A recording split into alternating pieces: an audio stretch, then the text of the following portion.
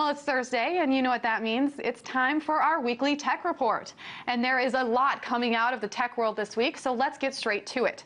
Joining me today is Carl Franzen. He's a reporter from The Verge. All right, first topic, CISPA, and this one is a doozy, Carl. A last-minute amendment to the Cyber Intelligence Sharing and Protection Act was blocked by members of the U.S. House of Representatives. The amendment would have essentially banned employers from forcing workers to hand over all of their social media passwords. The provision was actually proposed by Congressman Ed Perlmutter and was voted down 224 to 189. What does this mean for employees? Sure. That's a great question. I think that when we look at the social media laws that have been passed so far in different states, it seems like they were trying to do something similar here on CISPA and tack that on to the end.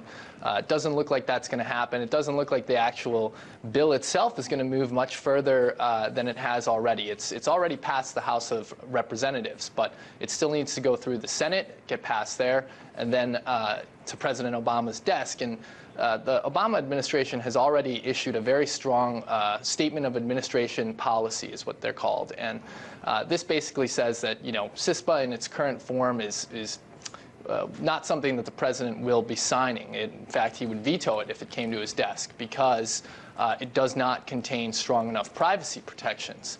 So not only that, but we've also heard indications today. There was a representative, spokesperson, I should say, from the Senate Committee on Commerce and Science and Transportation, which would be the one in charge of the Senate version of CISPA. And that person spoke to several media outlets, including U.S. News and World Report, and said that the Senate doesn't seem to have any intention of picking up CISPA in its current form. So it seems like we might end up with a similar situation to what we had last year in 2012 when CISPA also passed the House, but it just did not move on to the Senate or ever to the president's desk. So it looks like it might just stall out again. Yeah, and he always has the veto power. Now, let's go back to this topic of being able to access passwords. I understand that several states already banned this practice. Was it struck down because it was such a last-minute ad, or because it's something that the states would deal with, or because Congress members really believe that employers should have unabridged access to workers' lives? Well, it's an interesting issue, and I think it is one that people are increasingly going to have to grapple with, both on the state and federal level. Lawmakers themselves, but also big companies like Facebook and Twitter and other social networks that people use a lot more nowadays. But so far it seems like the federal government has taken a hands-off approach. This was an interesting, last-minute addition or curveball. There's been some attempts also previously last year. I believe Senator Blumenthal may have introduced a similar bill on its own, but don't quote me on that. That could be incorrect. I haven't checked in a little while. But point is that people are attacking it from all levels of government.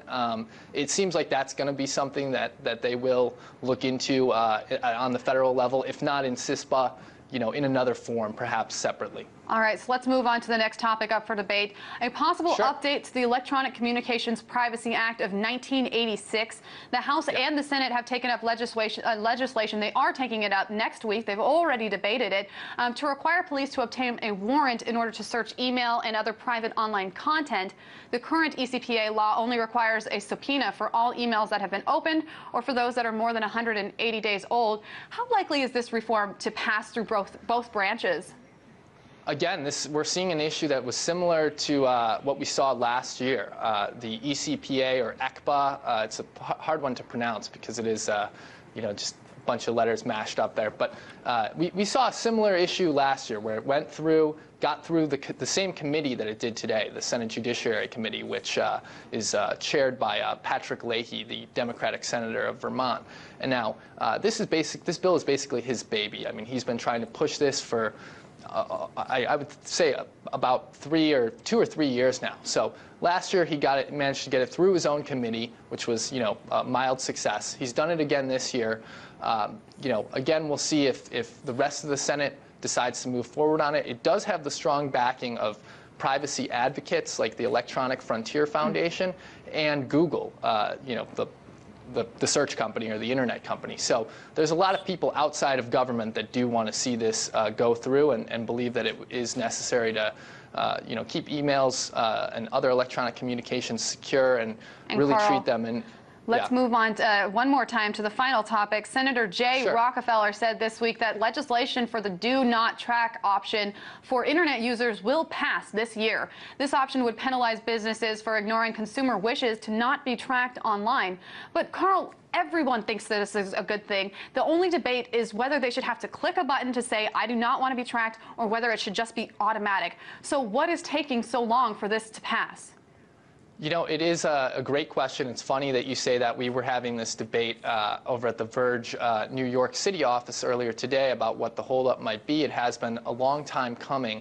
I think that a lot of what has emerged, at least publicly at this point, is that advertising companies, online advertisers, and their associations are a bit resistant to really endorsing this wholeheartedly. I mean, a lot of them did come on board when it was first introduced, but now they're trying to water it down and say that, there should be exceptions in this or that case, because they do want to be able to deliver targeted advertising through web browsing histories and your activity online, so that when I'm going to have to end it there. Unfortunately, we are out of time. This is a fascinating discussion. Carl Franzen, reporter from The Verge.